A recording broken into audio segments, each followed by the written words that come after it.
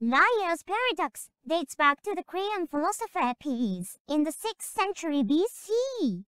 On a fabled island, there are two kinds of habitats: truth tellers and liars. Truth teller is someone who always tells the truth. A liar is someone who never tells the truth. The liar paradox is the statement, which is I am a liar.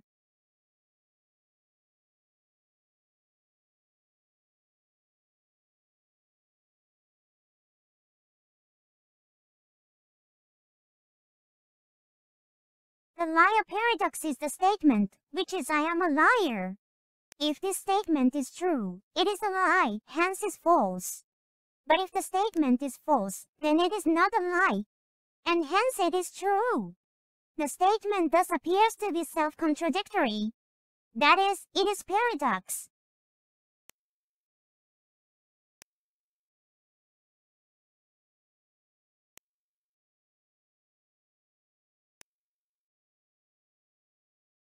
So let's take this situation by Phil and Prover. This program is divided into two usable and set of support. There are 4 lines in usable list. If X is truth teller and if X says Y, then Y is true.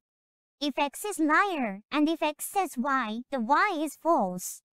T is either truth teller or liar.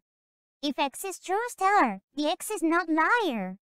A says Dada is liar, I am liar.